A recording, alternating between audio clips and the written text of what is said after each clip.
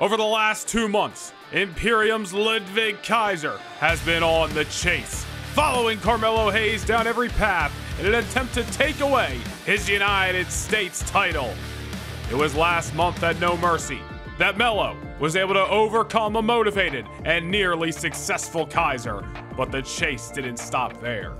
Kaiser used Melo's right-hand man, Trick Williams, as a pawn in his game. Add that on top to the numbers game of Imperium, and Kaiser had pinned the champion.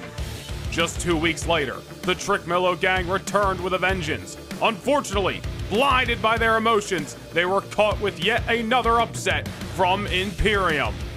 Melo and Trick, along with John Cena, scored an ounce of payback this past Saturday at Bad Blood, defeating Imperium in a 6-man tag team matchup. Now, split 2 pinfalls apiece, Kaiser and Melo look to settle the score. It's a 2 out of 3 falls match, live tonight on SmackDown. Who will leave the Richmond Coliseum as the United States champion? Will Ludwig Kaiser's pursuit of the gold finally pay off? Or will Carmelo Hayes once again show that when he shoots, he does not miss?